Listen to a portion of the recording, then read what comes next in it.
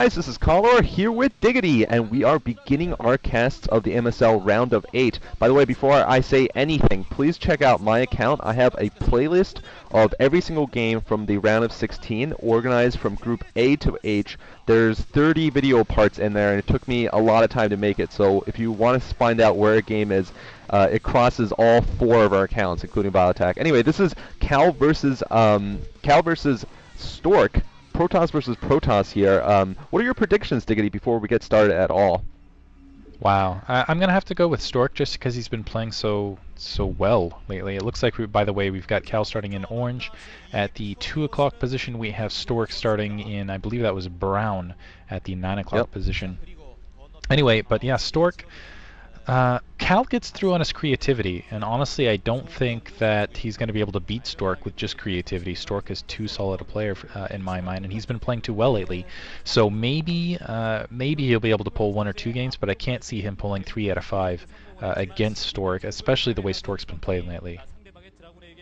Yeah, I gotta agree here. In a mirror matchup with, well, obviously you guys should know this, but with Stork beating Bisu so solidly in the OSL quarterfinals, or semifinals actually, it's just, was it semifinals or quarterfinals? It was this right semifinals. Here? No, I'm thinking of the OSL, yeah. Stork versus Bisu. But yeah, doesn't matter. I mean, Stork trounced Bisu, and I think Bisu's a better player than Kal is, certainly more experienced. Kal, you know, isn't bad. He just ends up a lot in the round of 4 or the round of 8 of these Star Leagues, but you know, his closest was a second place when he got trounced though by Jaedong. So we'll have to see. Both players looks like getting 10 gates and starting their scouting patterns. Yeah, they call him the Joker, and that's a very appropriate name. I think he beat Jangbi, and Jangbi obviously, I think that's Jangbi's weakness. Jangbi is not very good against cheese. He ended up winning, what was that, MSL Season 4? And ended up, taking Jangbi's spot. Or was that, was that Season 5? Anyway, point being, he beat Jangbi. It was Protoss versus Protoss, and it wasn't. And in that one he stole. I really felt like Jangbi was the better player overall, but Kal ended up just pushing through in creativity. I have to say, I love watching Kal play. He's one of my favorite Protoss players to just watch play. He's almost like Nalra in that regard of just really creativity, snagging his gas right there very quickly before Stork could steal it there. Wanted to make sure Stork wasn't going for anything, doing a gas steal and then maybe forcing 2 gators or something like that. Anyway, but yeah, he's just a very, very creative player. We'll see what he's up to. I don't think he can beat Stork heads up though, so I do expect him to cheese at least one of these games, and I'm kind of curious how he's going to do it. Oh yeah, I happen to forget some guy starts with B also. Best.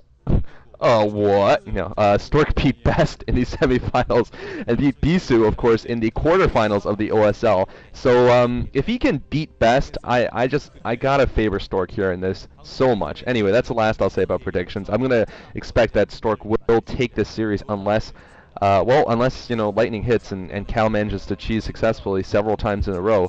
You know, like you said, I think Stork is the more solid player. Kal is perhaps the more creative player, but I agree with you here. Are these identical builds here? I was busy looking up and having a brain fart. Yeah, looks like both got 2 pylons. Yeah. And right there, Stork's going to be able to sneak it through. He had that probe come by and just disrupt it a little bit there. Able to break through really so he can just get clever. That's one thing for Stork, is scouting's going to be very important for him. He does have the best PvP right now, I would say, in the game, period, and he's had it for quite some time. I don't know what his percentages wise, but I'm just going to say it from seeing his games, he's the best. And going in and getting some precious probe kills there before ended up losing and forcing those Zealots back, really keeping Kal on the back foot. I have to say, when it comes to just pure mechanics on pure mechanics, though, which it looks like this series is going into, standard builds here, Protoss versus Protoss, first Dragoon out there for Kal now. I don't think that Kal can beat Stork when it just comes to pure mechanics. So, and it looks like that is what it's coming down to, although Kal looks like he might be thinking about doing something more creative here into the mid-game. He does have his front door blocked still. He has those 2 Zealots on the front door as well as the 2 Dragoons.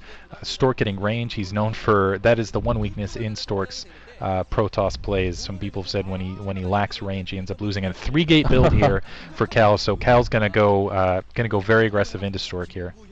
We'll see if Stork decides to go 2-gate into Robo right now, or yeah, he probably will go into his Robo right now, and this 3-gate push could catch him off guard. Although 2-gate, if he goes for reverse first, should be able to defend quite well here. If he goes for observers and a Nexus, though, he could be in big trouble. So we'll have to see what he decides to do here. And Stork looks like he's just busy holding his ramp, not much going on there.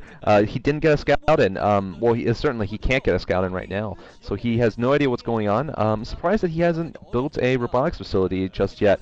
Looks like he's building pylons around his perimeter. That's going to give him a little quicker vision. But Kal's going to be pumping out these goons, and it's going to be important to see what Stork decides to do next. He might be, I think he might be thinking about setting up an expand here, and I think that could put him in a lot of problems. Yeah, it looks like what he's going to do is he's going to apply some Dragoon pressure, and then he's going to put up an expansion.